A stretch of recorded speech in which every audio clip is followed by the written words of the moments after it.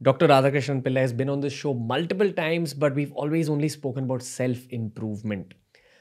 People know that he's the man behind countless bestsellers. People know that he's one of the premier intellectuals and corporate speakers in this country.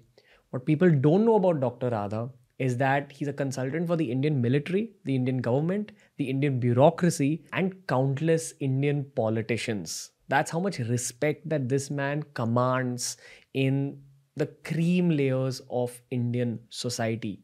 Therefore, I thought it's appropriate to do our first current affairs based podcast with him. 2022 is where the Ranveer show reinvents itself. You're going to see a ton of changes on the show, everything from the logo to the flavor to the music. I hope you enjoyed this episode. Remember, for more enriching TRS episodes, follow us on Spotify. We're a Spotify exclusive, which means that every episode is available on Spotify 48 hours before it's available anywhere else in the world. 2022 has just begun, and I promise you, you're going to feel the nature of the podcast changing up completely. This is TRS. Keep supporting.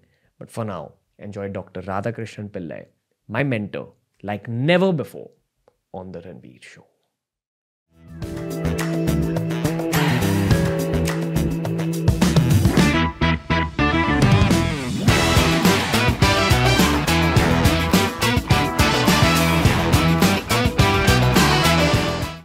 Dr. Radhakrishnan Pillai, sir, this is our first recording of 2022. Welcome to the show once again. Happy New Year to each one of you. Happy New Year, sir. This year, my personal content shift is little more talk about current affairs. That's why let's dive straight in, sir. What's been exciting you and what's been sort of deflating you about India lately? India is already in the power game. Unfortunately, we think like followers rather than leaders. So I believe our time has come. We need to get into that space of leading the world in the right way. And for me, most important, the spiritual way. And what has been exciting you? We are a lucky generation. We don't have to worry about the basics, roti, kapda, makan, bijli, sadak, pani. I'm not saying that we are done yet. That's not our major focus anymore. I think we have proved it. So many years, 75 years of struggle. I think next 25 years will be very amazing at the international space. Geopolitics, international relations is going to be very important for our country. Two reasons for this. The people in the country, geographically who are still Indians, have a major role to play. But secondly, the geopolitics starts with the Indian diaspora as well. The people who have migrated out of India, settled abroad, but still they have the Indianness in them. So I think it's going to be a great combination over the next 25 years where the people in India and the Indians out of India will be working together to bring back something greater than we have ever seen. Yeah. That's for me. I think we will keep addressing that brain drain problem, but in truth, the solution to it is what you're saying. That people who want to live there will always live there because that's human choice, human free will. Yes. And the best way to do it is you sit there, you sit in America, you sit in Europe, you work with the locals there, but also do something for your country. And because of this whole COVID situation, work from home has started. Therefore, anyone here can work for anyone. Then you can really build out international businesses. Absolutely. Sir, but I mean, I don't know if the audiences know this. I know this because I speak to you a lot offline as well. You work a lot with our government. You work with the military. You're sort of a consultant for both of them. I know a lot of almost confidential stuff, maybe one level less than confidential stuff, which I don't even know if you can reveal online, sir. But out of the things you can reveal, what would you like to tell audiences? You know, if there are any specifics you can share about, okay, this is how the military is thinking, this is how the government's thinking. What is the leadership at the top thinking about the country? So first of all, thank you so much. Offline discussion to online discussions. So I don't think it's confidential, but it is also sensitive. So what I would always say, my friends tell this very often that Radha, your life is an open book. So I don't keep any secrets. Yet we require maturity to understand the space I am in. I work not only with the government, but various parts of the government. So let me put it this way. So I'm already part of academia. So Mumbai University, I'm a director over there of the Chanakya International Institute of Leadership Studies. So that's one part of the government. The second, as you rightly mentioned, I do work with the armed forces. Now, when you say armed forces, the first impression people have is about the Jawan who is fighting the Kargil war and, across the China border and the Pakistan border. Yeah, that's one space, but there is an intellectual space within the armed forces also. So, I do train at the National Defense College. I do train at the College of Defense Management. And all these are public information. It's not like, but at the same time, what's very important to know that, military is going to play a very important role. Third is bureaucracy. Bureaucracy is very important because I believe that the strength of India is actually the bureaucrats. So they're highly qualified, they go through an entrance test, they are very well read, they're globally, I would say competitive in their own space. And the fourth, of course, my favorite is politicians. I do work with a lot of politicians, help them out with plans. Now, that's very important. All this because of Chanakya. Because Chanakya was guiding the government and he were guiding the Rajas. So I've been very fortunate that all these things are there in my part of life also, where I'm working with all these segments: academia, military, bureaucracy, politicians, etc. Coming back to what I would like to say, especially since our audience is youth, please get interested in political science, public policy, international relationship, geopolitics. The time has come for India not to worry about what's going to be my career. Now it's going to be whether you're contributing to India at the global level. It's a very important space. And unfortunately, previous thought process was all these issues, public policy, international relations, was limited to some diplomats and ambassadors out over there. But with the internet boom and the digital space that we are in, I think everybody is a soldier out over there. So we have cyber soldiers out over here. We have soldiers who may not be only across the border, but who are fighting cyber crimes, right from internet hacking. So I would say that my request to all of you is that please get interested in the policy level making. You don't have to be a policy maker, but there are so many courses out over there. So coming back, any questions you want to answer specifically, I'll be there. But my request is that today the Raja Vidya, the knowledge for the kings, is open to everyone. It has become Praja Vidya. So don't think that there's a barrier out over there. Oh, he's top and I'm the common man. The power of the common man is actually the power of the king. And because of the internet. Absolutely. So become a king even if you're a common man. I have so many tangential questions. Let's start with the 4 wings that you named, bureaucracy, education, politicians, and the government in general. Yes. Why don't you break all 4 down? If you can give an example, nothing like it, you know. But in what way do they consult you, and how do leaders there think? Because I'm assuming that, see, if you are, say, the chief of military, you have to think of, okay, how do we protect India against China now? Yeah. Because that's the looming threat everyone knows about.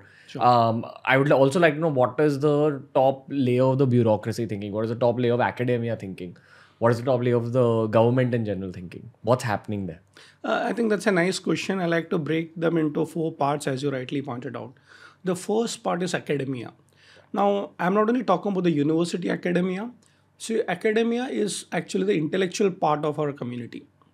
Okay, they do the policy making, they do think tanks. And being part of the Mumbai University, I've been very fortunate that, I was instrumental in conducting the first International Yoga Day in US.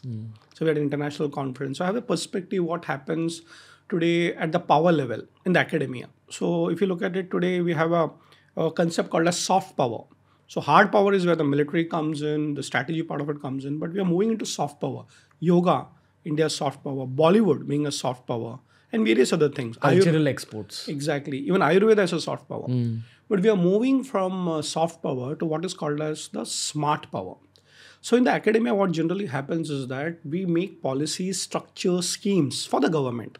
Let me give you a simple example. What does policy even mean? Like when you say, okay, I'm making policies, what does it actually mean? Okay. So a policy from a corporate angle is about how do you turn around your company probably in the pandemic era. I'm not talking about that. I'm talking about public policy. So governments sit down and make plans which are important for the society. For example, we are in Mumbai. Okay, now what is a very important part of Mumbai right now? So the state government or the municipal corporation of Mumbai will sit down and say, okay, we need to have metros. And you can see all over the metros happening. Now that's a policy that has been set by the government after a lot of brainstorming. Now, how does a policy get formed? And I would suggest all of you to even think about doing a small course on public policy. It's very much available, and a short course on internet. So many edutech companies are offering. So a public policy is a plan which is generally made by the top guys. sitting over there, the bureaucrats. But they don't make it alone. They invite ideas from the public, and you can participate in public policy. So, on the academia side, I've been involved in so many committees where we sit down and, think about it.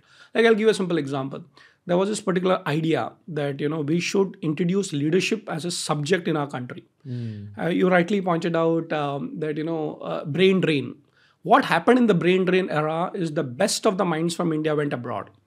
And I would say, in a way, it was good in the long term if you look at it, because the guys who left India are still contributing to India. So if you look at the Twitters and the IBMs and the Microsoft and the Googles, all of them studied here. But there was this thought process that came in our university and saying that, are we going to take it to the next level? What does our generation require? So it's okay, let us move from management to leadership, which is one step above. So we formulated the first ever institution in Mumbai University called the Chanakya International Institute of Leadership Studies. So we actually do a 2 years master's program on leadership. We offer PhD in leadership. Now, how did this happen? So it was an idea, of course, with the vice chancellor and all the academia came together, brainstorm on it. There's a process to it. It is not an idea. Please understand, idea to a plan is business. Idea to a business plan is what we generally talk in the corporate world, in the startup world. But we are talking about a public policy where an idea has to go through a process where in the academia we go through what is called as the board of studies, BOS. Typically, when you have to introduce a syllabus, you can't do it alone. Okay, so there is a group of 5 to 7 people who come down, brainstorm what are the subjects to be taught. Then it has to be approved by a higher authority called as the academic council. Again, it has to be approved by something called as a management council. Then it's approved by the chancellor. So if you look at the process, but after that hard work is done, then it becomes a part of the bigger game. So I just give an example of how a public policy becomes a kind of a system in the academia, which I spoke about leadership. Now let me shift it to bureaucracy. In bureaucracy, the typical word means those people who run the government machinery. So the easiest word to associate with bureaucracy is the civil servants or civil services. And there are many of them, highest is IFS, Indian Foreign Service, IPS, Indian Police Service. We had Shivanandan sir on the podcast. Then we have IAS, Indian Administrative Service, Indian Forest Service. So there are many of them. Now what generally happens is that the government is run through a machinery. Okay, so there are people who run the whole show. So if you look at today, we are sitting again in Mumbai, the municipal corporation. Now there is some machinery which runs it. So let's say the commissioner of Mumbai Municipal Corporation. Now he is a trained bureaucrat. He knows the whole systems, the process, he studied the rules. So in India, how do you become a bureaucrat? The first question. And the second is, what does a bureaucrat do? So today there are open competitive exams. So if you want to become a collector or this general dreams people have in the tier 2 cities, I would say even villages, the biggest thing is to become a collector, because that was a system started by the Britishers. So the government will select a few group of people through a competitive exam process. So there are so many exams that's happening, you crack them. And then you're trained in the government administrative system. So let's say you go through 2 years of rigorous training and things like that. And after that, you would be put into certain states. For example, IAS officer or an IPS officer. So Indian Administrative Service or Indian Police Service.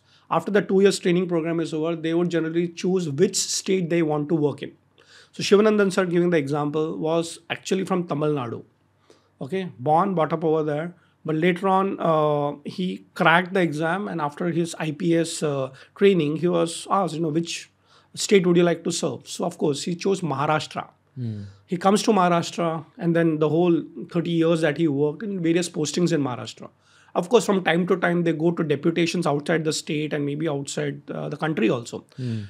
So the bureaucracy generally functions to understand how the state is run. So if you look at civics and politics as a subject, they're the execution body.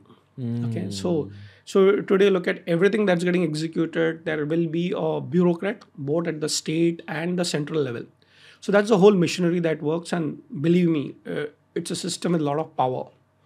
Okay, so a collector sometimes also is also a district magistrate. He can take, you can take legal decisions. So that's a power that you get. Coming back to what is the role of a bureaucrat? The role of a bureaucrat is to execute the kind of decisions that are taken at the state level, which the politicians generally do, So they will have an idea. From a bill, it becomes an act. I want to simplify it. Let's say, okay, again, the government decides, like we have to have, national highways. That's what Nitin Gadkari ji is currently doing as a head of all the highways that we have. Now, who executes it? The politicians are representatives of people in democracy. So they get selected, they'll debate and discuss in the parliament, and afterwards they say, okay, done. But karega kaun? So these bureaucrats come into it and they're very intellectual. They have budgets with them, they have the plans with them, they have a complete machinery with them, they have power with them. And believe me, if you have a good bureaucrat, he can turn around a whole city or a village for that particular matter.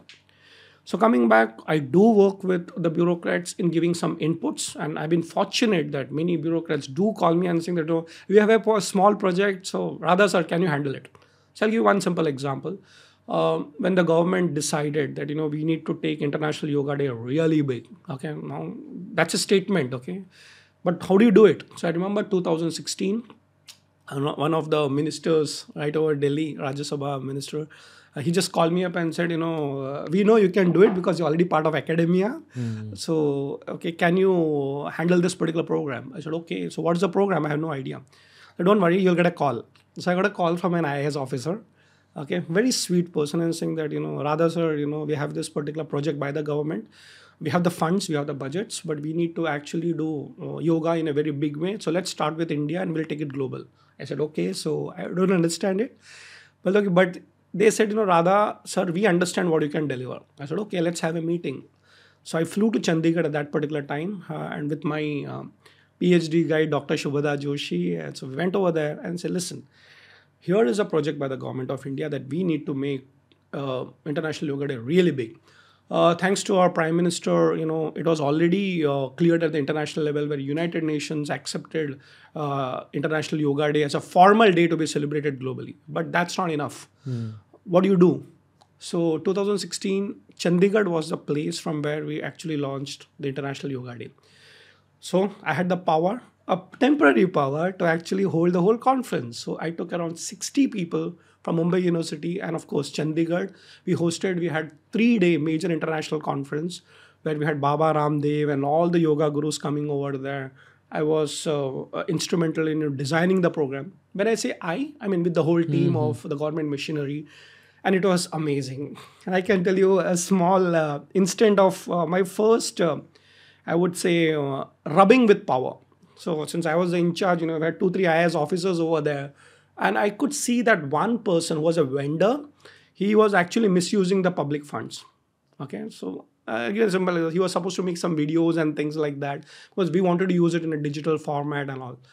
And I could sense that, he's not delivering. He's trying to take money from the government. Okay. And now, remember, I'm a semi-bureaucrat. So I can't let my public funds go. And I remember telling one of these IAS officers saying that, I think this guy is something fishy. So now I'm on the side of the government. I'm not on a public side. And you'd be surprised. Okay. Next day, just came and told me and saying that he's been arrested.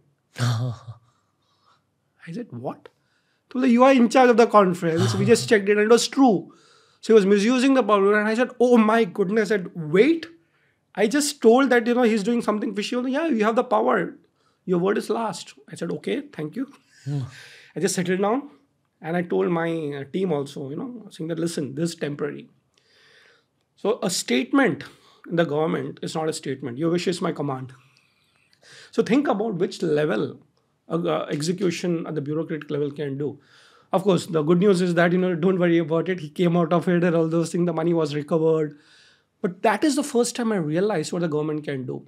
Unfortunately, our first impression of the government is corruption. But there are so many people who are uncorrupt working for the public funds as well. And they're doing it in the right way. So that's bureaucracy on the other side where execution is done. So 3 days of international conference and, we had the best of best. And, thanks to, of course, I got some award from the governor and all those things. Second important thing, because it was delivered very well. Okay, because let me tell you something, my dear friends. Government also want good people to work with them. Who doesn't want good people, right? So I forgot and I said, okay, move on. But immediately after I got a call again from the same minister in the parliament and saying that now let's do it international. I said, what do you mean by international? Okay, India ho gaya, ab New York mein karte hain. And you'd be surprised. Again, I was given the power. Remember this, power is for service. Power should not be used for your benefit. So So International Yoga Day, we did in New York a year after that, and it was such a successful conference that I took around 60 people from India. Again, government budgets, public funds. Believe me, it was one of the most successful academic conference happening right there in New York. We were hosted by the Consulate General. I can still feel the power right now, because when we landed up in New York, okay, think about this, friends. The actual people, the government representatives, the diplomats in US representing our country, came and received us inside the plane. Now, what does it mean? Don't think that it's about me. We are representing a government, and half of our academicians who went over there had what we call it as official passport. What is an official passport? Most of the Indians will have what we call it as a blue passport. But the blue passport is like a normal citizen, but there are different levels of passport also. So many of us actually carried what is called a white passport. So you are representing the government of India. Okay. And of course, you have to be very careful about it, because you should never misuse the power. At the same time, you're also representing a culture, a civilization, a country. We did it, we came back, and of course the passport is taken away, okay? That's temporary. Wow. So what generally happens is that we're representing a country, whether it's a diplomat or an ambassador, or even if you are on a certain government assignments, the government gives you the power to handle those responsibilities. And remember this, once the responsibilities are over, you need to surrender your power also. So one thing I learned being in the government is that, you will get the certain power, but remember, you're in a mission mode. The day the mission is over, you should be a common man again. The third part is, of course, the armed forces, the military part of it. It's a huge machinery. I'm still learning, but I do teach Kautilya Arthashastra to the leadership team in the armed forces. I'm still a student, but I'm teaching them. What does that entail? So, Arthashastra of Kautilya, okay, which my area of specialization is Chanakya's wisdom, talks about a lot of military strategies. And it's the geopolitical ideas like Mandala theory, Samadhana Danda Bheda. So, unfortunately, we Indians have to awaken to our own knowledge. So, I'm being a small role in playing that, awakening the armed forces and saying, listen, this is our knowledge, why don't you apply it? So, that's happening. Yeah, I've heard that Chanakya's teachings are so kind of renowned all over the world that other countries also use it in their military training. Yes. But the Indian military also does. Yes. Has it always used it? So I would say that India always used it, but post-British era, it's more about what's happening in the Western world. I'm not saying that we should not be aware of what's happening abroad. I mean, we need to get the best of the weapons, the missiles, everything is fine. Yet, that's a very famous statement. The man behind the machine is more important than the machine. So at the strategy level, at the thinking level, are you having an Indian strategies? So fortunately, we have a lot of wisdom in our own ancient Indian script about how to handle war and conflicts. So, I'm teaching that. And what about the fourth one, which is politicians? I love them. Yeah. The assumption of a lot of listeners here now is, so Radha sir's worked with corrupt people. Like that's the first inclination. But what's it actually like working with politicians? Yes. So fortunately, not a single politician that I have come across has made me part of their corruption. So, the respect that I get from my politicians is amazing. So, be it member of parliaments, or I had an opportunity of even meeting Prime Minister himself. I've been very fortunate that, there's a lot of respect that I have gained because of Chanakya in the space of politicians also. So let me tell you first things first. Let's get it right that politicians are representative of people. We elect them, we select them, we send them over there. Now coming back to the corruption part of it, let us be very clear on this particular part. In every particular field, okay, there are good people and bad people. Good doctors, bad doctors, good lawyers, bad lawyers, good teachers, bad teachers. Tell me a field where you don't have both sides of the coin. Coming back to politicians, I'll tell you that, there are very, very good politicians also. I've seen member of parliaments who walked out of the parliament after their term was over. And believe me, they didn't have 5 rupees in their particular pockets. I've seen them, they hosted me. Yet, the power is that they could announce and 5 lakh people can gather together. They did not have paisa. I have seen this, So I'm saying there is this kind of a politician. Now, if you go to Delhi, and I suggest all the youth to please go to Delhi, just walk around Delhi and seeing that, they are representative of us. So we have, let's say, an MP, member of parliament coming from maybe South Mumbai, which is one of the richest parts of the country. And we have an MP coming from a small state.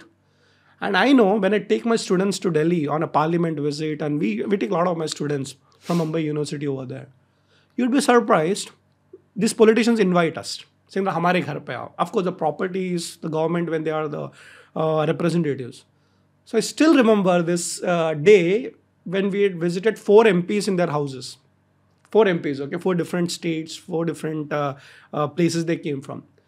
So at the first place that we went, it was like a very normal, sabko chai nashta ho raha. The second place we went, believe me, that politician was so poor that literally samosa ke liye bhi usko sponsor dhundna pada. The third politician, of course, was our local politicians. Chalo sabko gift there and all those things. But the fourth politician who hosted us for dinner was like a royal person. It was like, wow, it was not 5-star, it was 7-star. So when I come back and saying that, it's a mix of politicians, we can't brand them as one type because everybody comes from different parts of our country. Everybody comes from different economic standards. But I can tell you one thing. All politicians work very, very, very hard. It's a public life 24/7. Believe me, it's very hard. I think Nitin Gadkari had this one video where he said that find me one politician who's happy and I'll give you whatever you want. Is that true? Again, happiness for me is an internal journey. So you can never be happy if you look at external public appreciation because politicians have come to the fact that it's a thankless job. Okay, but let me also tell you, Chanakya spoke about Raja Rishi. Raja hai, politician hai, he's in power, but he has to be Rishi. So yes, I appreciate Nitin Gadkari ji because, public don't appreciate. It's always like looking at the darker side. They forget the kind of a commitment that they have. They work very hard. And believe me, I have a lot of respect for politicians. I think you have the right to say that because you worked with them Yes. one-on-one. That's the next question actually. What work do you do with politicians specifically? Yeah. Like I got the other 3, but with them, is it like for their campaigns, for their agenda? Like why do they consult with you? Okay, that's a very important question. Remember one thing, politicians don't have time to think. Oh, okay. There's so much activity. I mean, Ranveer, when you do so many videos again and again, there's a time that you require for a break to think out and strategize. Imagine a politician. So I can tell people 7 o'clock in the morning, the people are inside their house. And that's gone till 2 or 3 in the night. Now tell me one thing, such a public life. And you're meeting a corporate leader to a person who is a woman activist to somebody who is...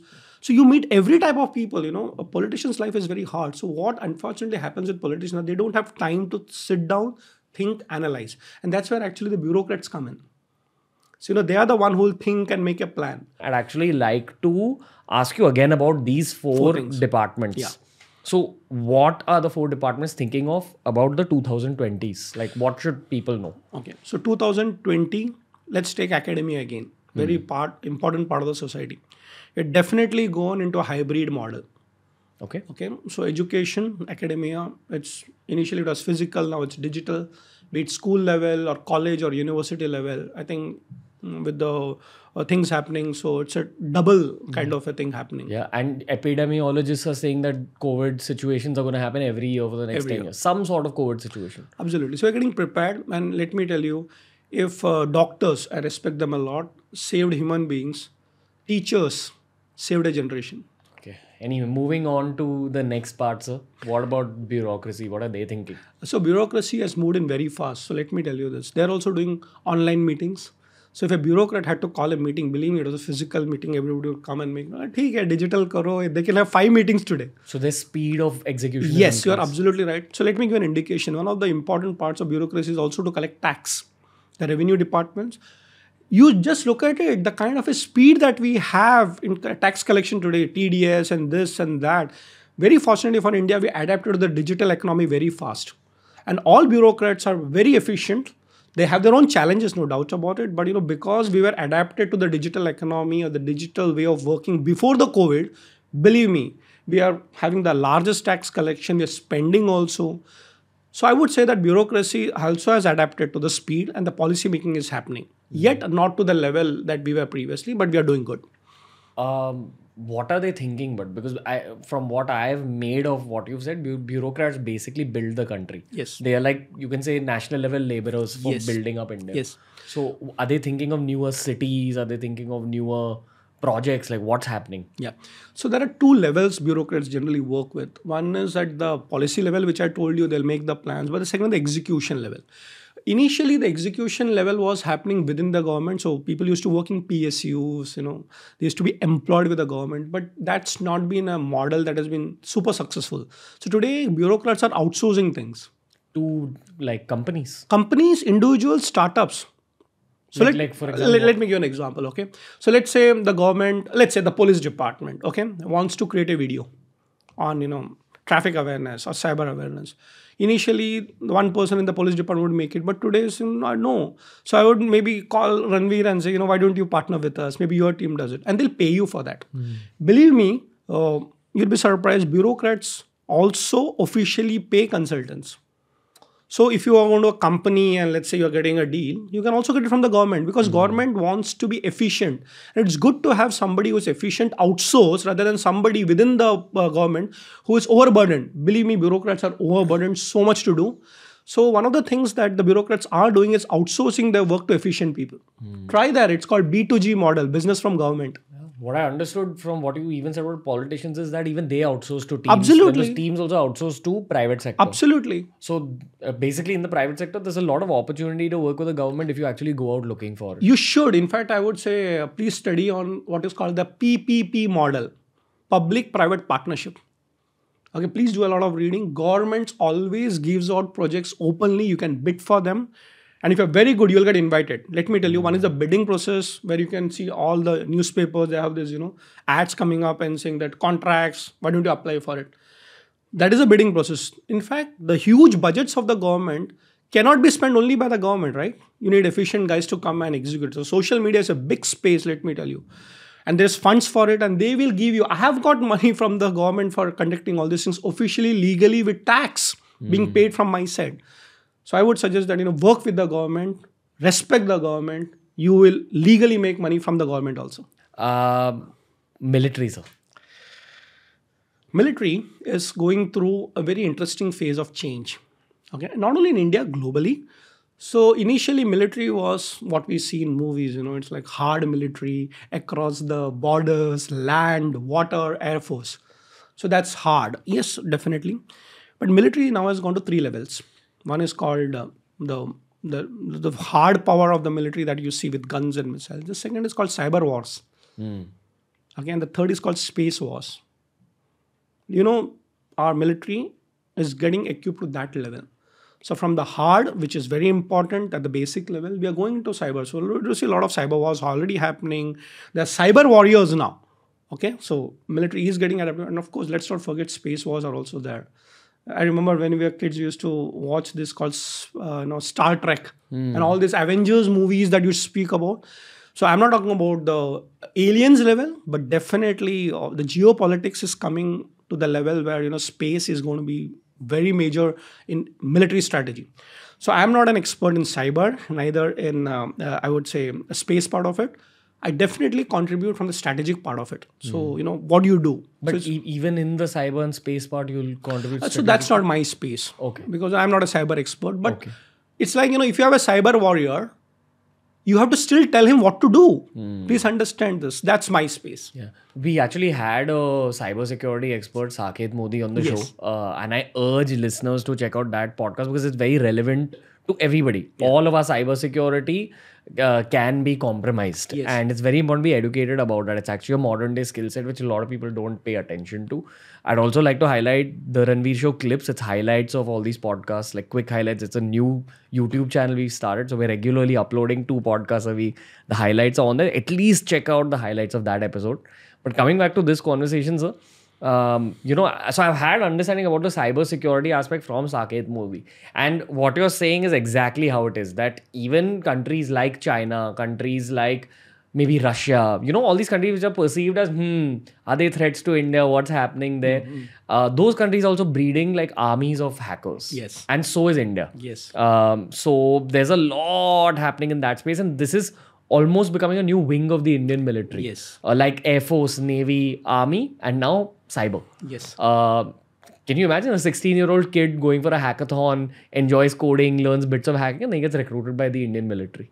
I'm pretty sure that's happening already. It's already happening and we are ready for it. But when it comes to space, what's the logic? Is it like you want to basically dominate physical areas in space using satellites or something like? So again, I'm not an expert. I will not be able to comment on it, but I'll tell you what space is all about from my understanding, limited understanding. Today, all your communications are not just cyber, it's space. So, the communication that you get, satellites. So today, as a policy of the government, okay, I'm talking about general policy. I'm not only talking about military policy. So we are sending a lot of satellites. ISRO, a lot of other DRDO, they're working a lot on that. So today there is a game happening. I'm not telling that it's a space war, but the number of satellites that you have out over there, that determines power. Absolutely. And we are fortunate that, when previously our first astronaut went to space, Captain Rakesh Sharma, if you remember that era, and India actually got Asian Games hosted in our particular country first time. That was a change of power for us. Because we're very, very young at that global level. But today with space being on our side, and believe me, we don't even know the kind of a power that and the respect that we command at the global level. Of course, we have nuclear power with us. We have cyber power with her. The IT generation is with us. But let's not forget, we also have space power with us. But so, okay, with the military, what else are they thinking? I know for a fact that they're very conscious of this whole China issue. Every single member of the Indian military is very aware of geopolitics in a much deeper way than the geopolitical experts we see on news channels also. But what is the actual Indian military thinking about, especially the whole China issue? Okay. So let me put what is the role of military? Any military across the world, okay? It's not just India or any other country in the world. Military has got two primary roles. Okay, one is across the border, okay, and of course inside the border. So what does the military generally do? In one way we are fortunate. We have not seen too much wars in our generation. Think about 1947. Okay, torn country into two parts: India, Pakistan, Bangladesh. There was no food to eat. Half of your military was into fighting and this and all those things. Fortunate in the last few years, of course, we have some border conflicts with Pakistan and China. All this is happening. But the major strength of the military is preparation for the unknown. So they are ready and we are always there. Yet if you look at what are they doing otherwise, one is preparation for the unknown that can come anytime. But they are amazing people. They are highly educated people. They also work on various other peacetime operations. So when a flood happens, okay, the first thing is that, the government machinery, the bureaucrats will get into disaster management. But a time comes, they have to give a call to an army and there comes a tuck, tuck, tuck, tuck, tuck. So believe me, our Indian army is not just working across the border, they are working inside the border.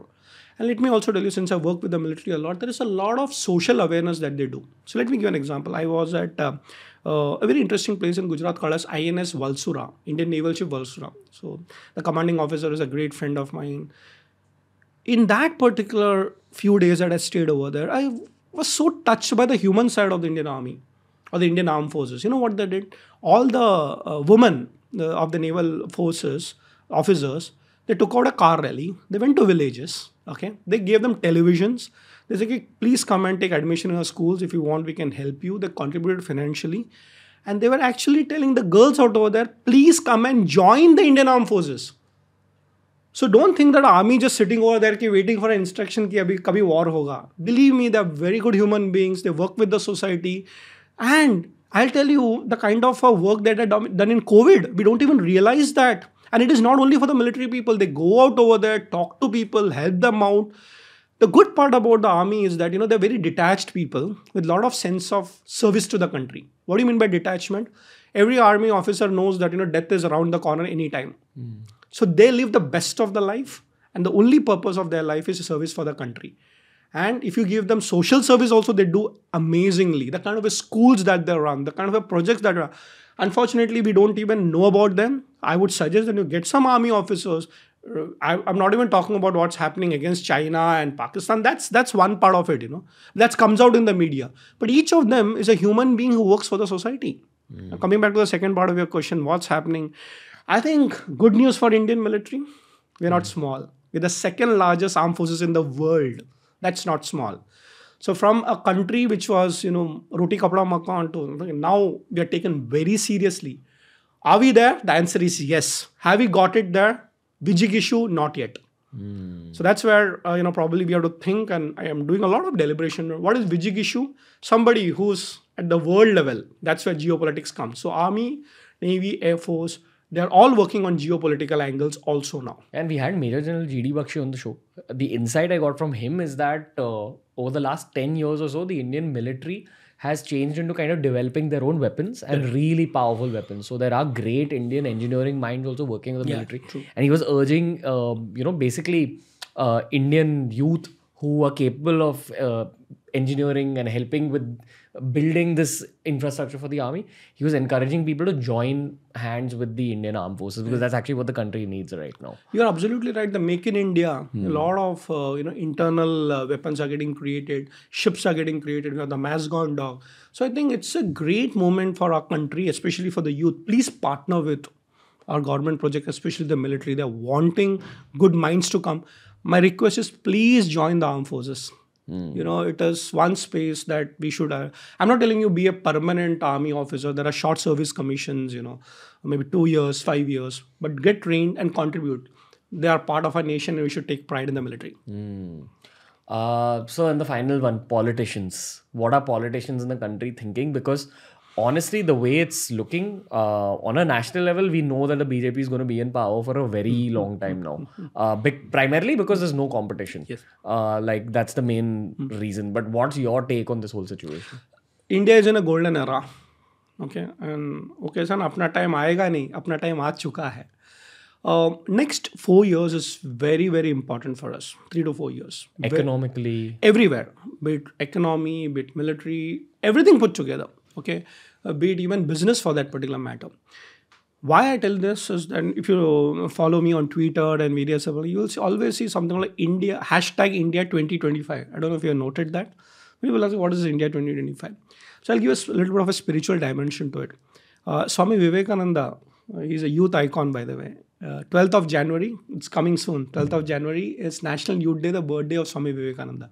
He said, in the year 2025, India will become the global power. We are there. Coming back, what are the politicians thinking? Fortunately, our politicians are thinking in the right direction. We are there, out over there. I know so many politicians. In fact, I had a meeting with an MP. Very interesting.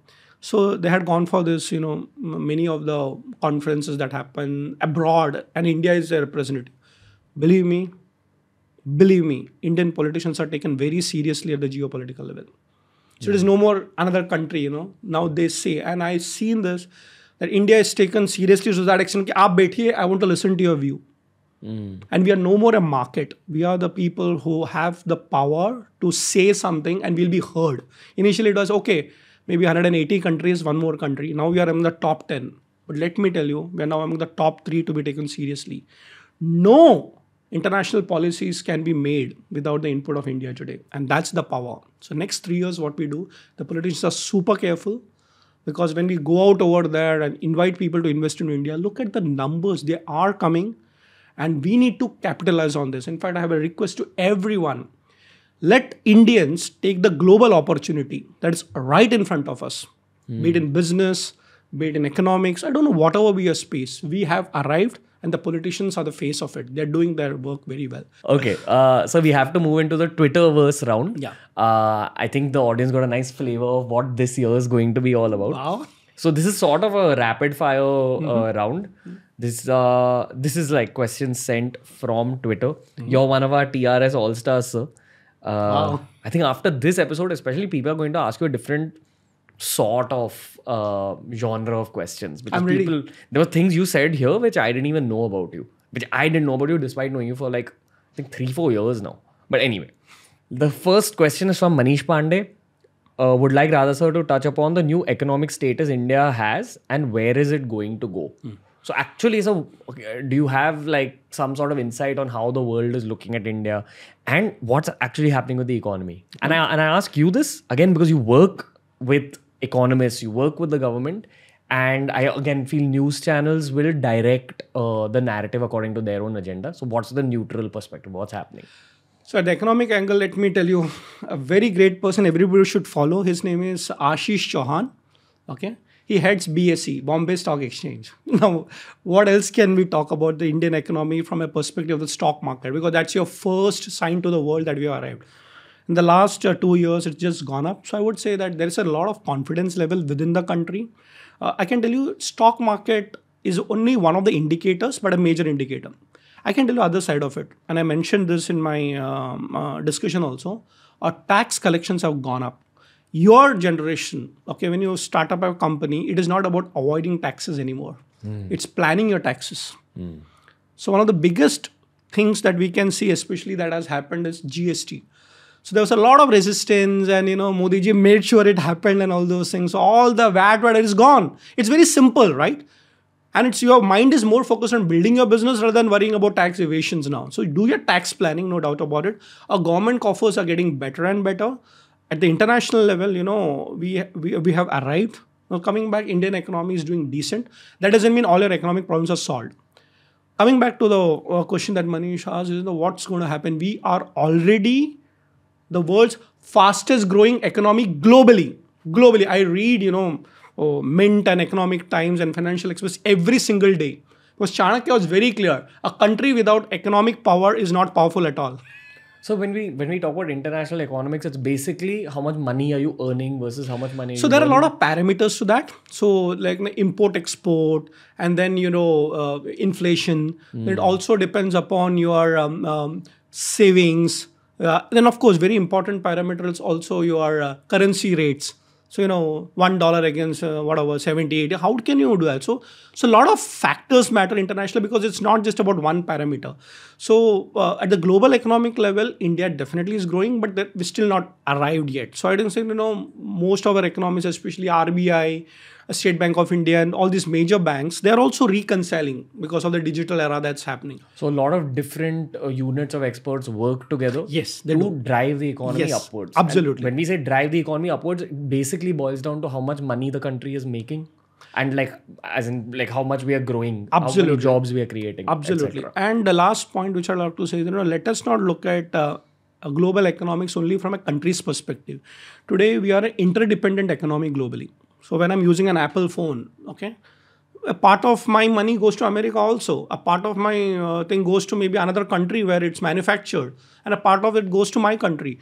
So it's a very complex process where I cannot just be myself, yet I should not forget myself. So it's actually an interdependent world. So a goods manufactured in one place may have an R&D department in another place, sold in another place, and post-sale service can be in another country. So we have to look into various factors, but not forget India. Okay. So next question is, okay, Ayush Bajaj asked an interesting question, because 2022, the flavor is current affairs. Hopefully, if we find the right guess. Yes. What is the best platform to study about current affairs in an unbiased way? Okay, so the best way to study current economics is read 3 different newspapers. Okay, that's very, very important. And somewhere I still believe, because I come from that generation where physical newspaper still matters. So today we have a lot of digital stuff coming. And unfortunately, one thing about digital information is, again, algorithms play a major role. Okay, it's because suppose I want to Google something and saying that, I know those feeds are going to keep coming. I don't want them. Let's say I want to have an information about X politician. Now that every time he goes somewhere, it just keeps coming. That's not interest for me. So for me, I read 3 to 4 newspapers every single day. Wow. That's the first time someone has said that. And that makes a lot of sense. And I'm coming at the audience as a social media entrepreneur.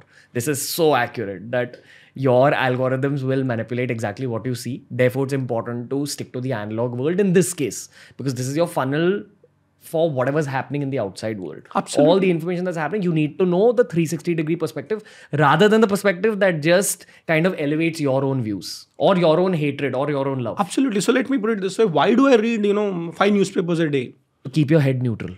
Absolutely. And the thing is that I read stuff which is not my choice also. For example, let's say Free Press Journal or Times of India or Economic Times or Mint. Now there are 4-5 papers, and I read a Malayalam newspaper also every day, by the way. To just get perspective. Absolutely. And it's so rich. The half an hour to 45 minutes I read every day makes me know what's happening in the real world, or at least the reported world. It's not just what I want to know or what the Google is wanting me to know. Wow. In an era of personalization, some things shouldn't be personal. It should not be.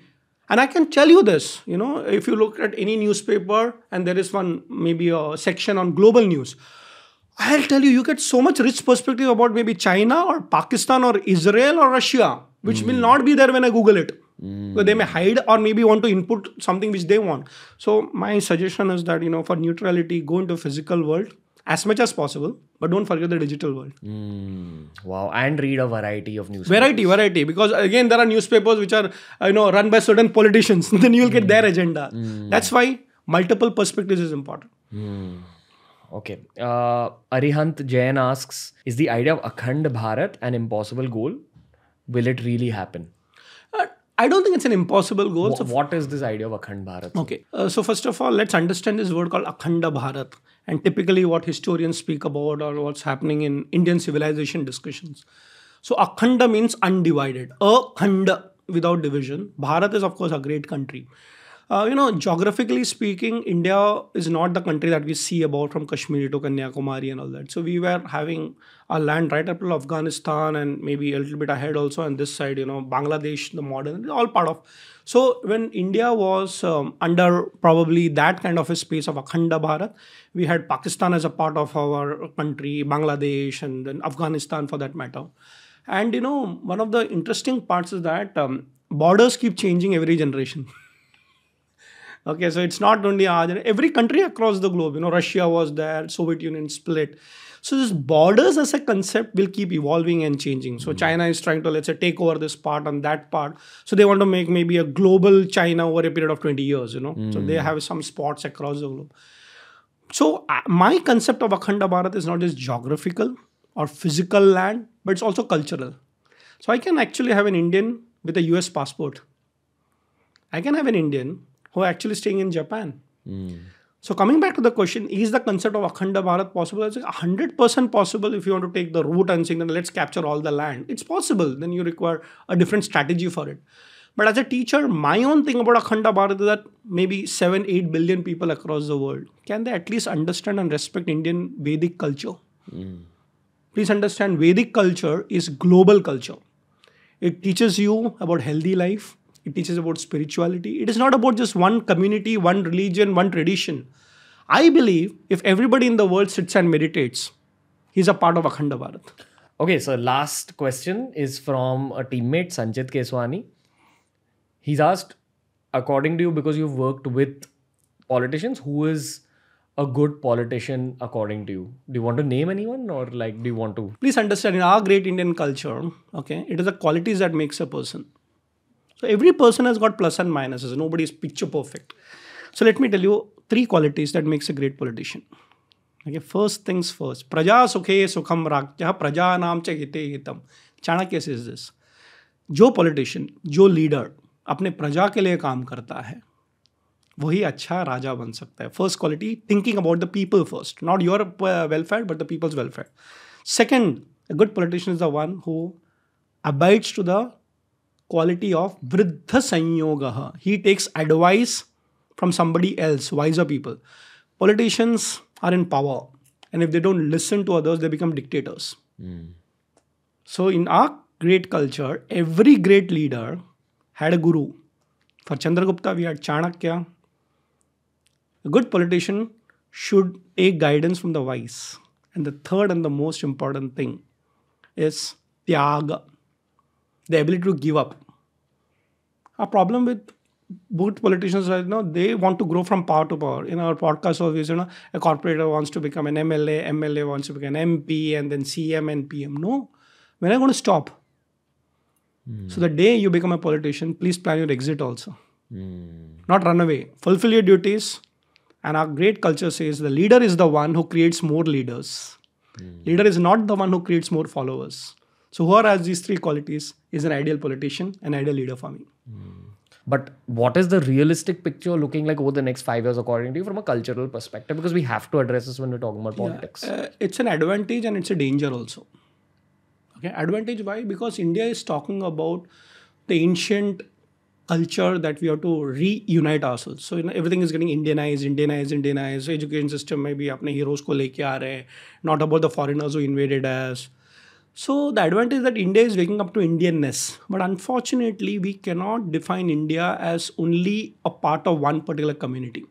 See, I'll tell you, I've been doing a lot of study myself. When we talk about India being invaded, okay, you'll be surprised. All that things that came from the, maybe Alexander era till the British and the Mughals and the Portuguese and all, you'll be surprised. They're only in the top part of India. Okay.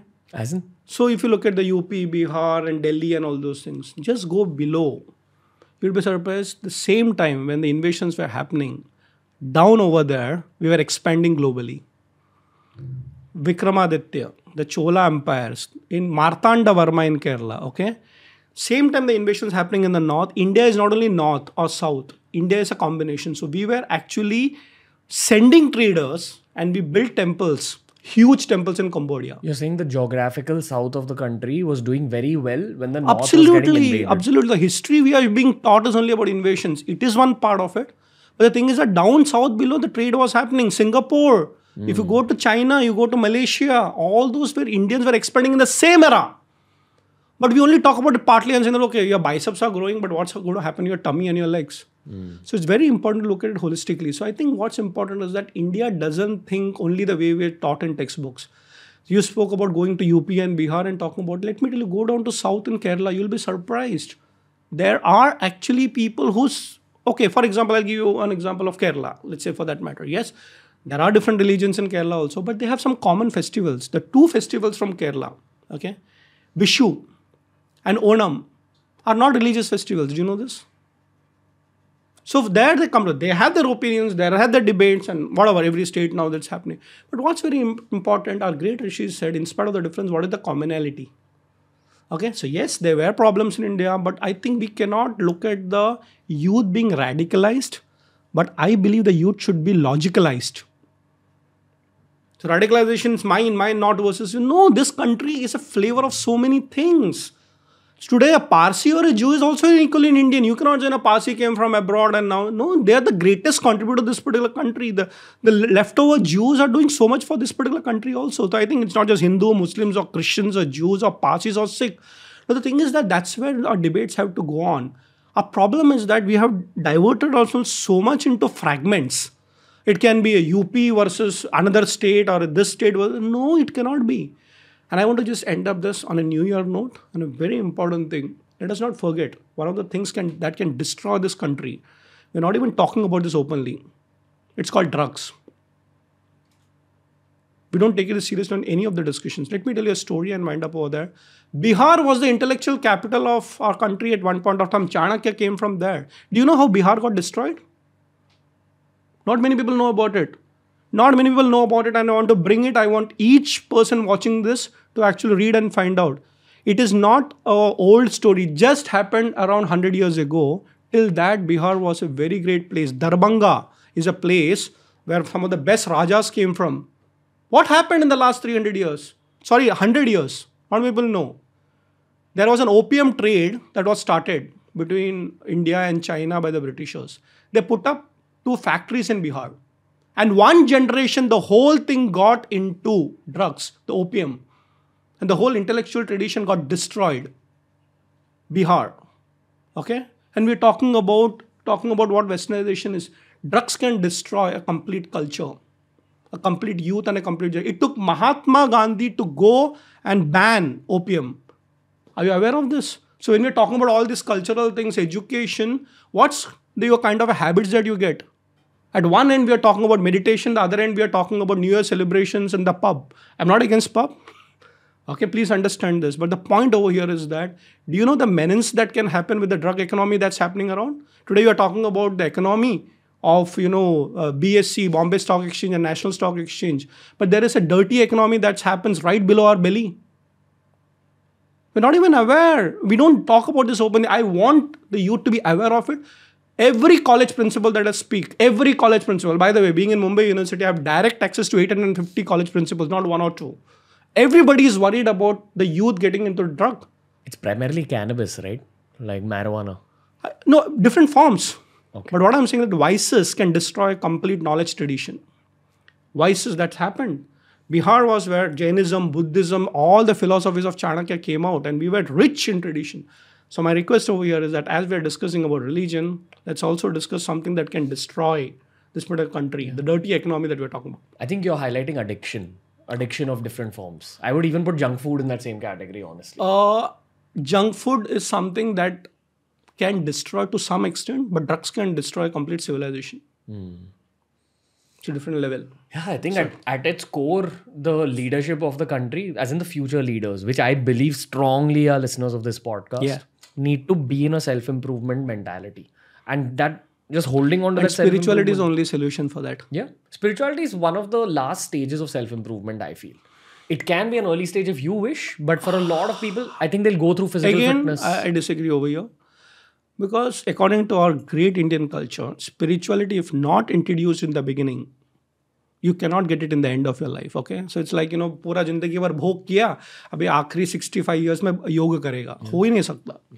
It has to be introduced in the beginning only. I completely agree with you, sir. The issue is people reject it. People my age rejected early on, and it takes. No, you're not rejected. You never got introduced. Yeah, maybe introduced in the right way, and in a nice, positive way. See, spirituality is a solution for every problem in the world because it makes you internally strong. Our problem is that 99% of the people believe spirituality is post-retirement activity. See, my father is a yogi. I mean, the way he introduced me to spirituality, today look at it. By the way, other kind of an impression people have is that those who are spiritual are not worldly successful. Okay?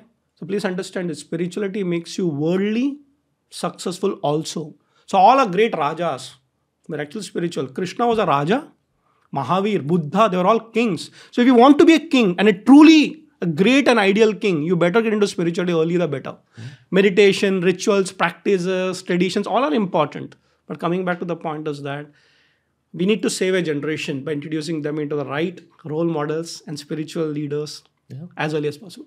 I think we are getting there gradually. We are getting there. At least I can see the leadership at the top in corporates, in startups, in all sorts of organizations having some sort of spiritual inclination. Yes. Be it even the army. I've spoken to so many people from the armed forces who have this sort of... But why don't we talk about it mainstream? It's getting there, sir. Gradually. Okay, let me put it this way.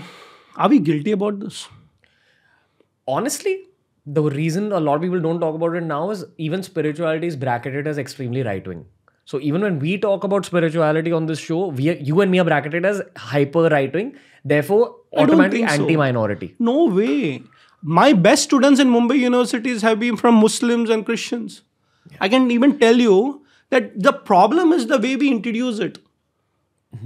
I have never introduced Chanakya from a religious perspective. For me, Chanakya was a strategist. And any particular person can be a strategist. It doesn't matter male or female or an old or a young or a religion or a non. It doesn't matter. So the problem is how we put it. Yeah. Okay.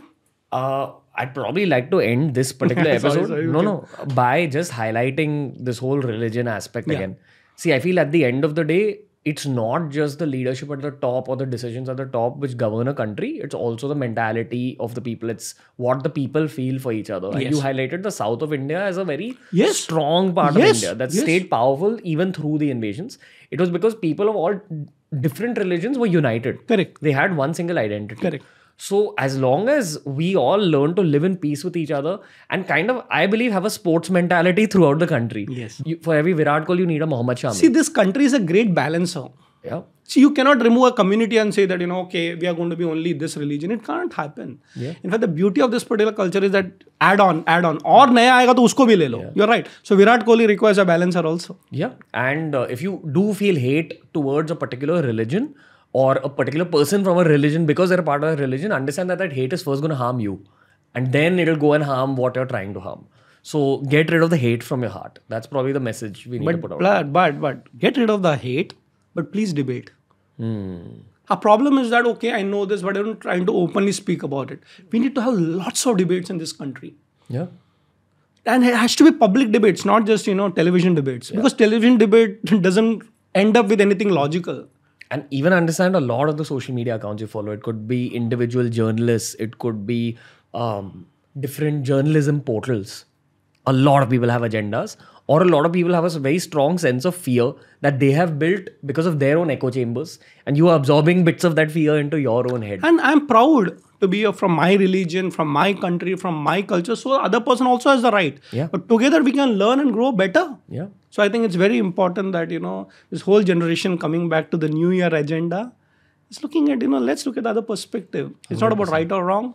And Maybe. it's the Gen Z and Gen Alphas, the ones who were born after the year 2000. Yes. Hopefully that entire generation is deeply united and kind of takes India into like a... And I'm very proud to be an Indian. Yeah, 100%, sir.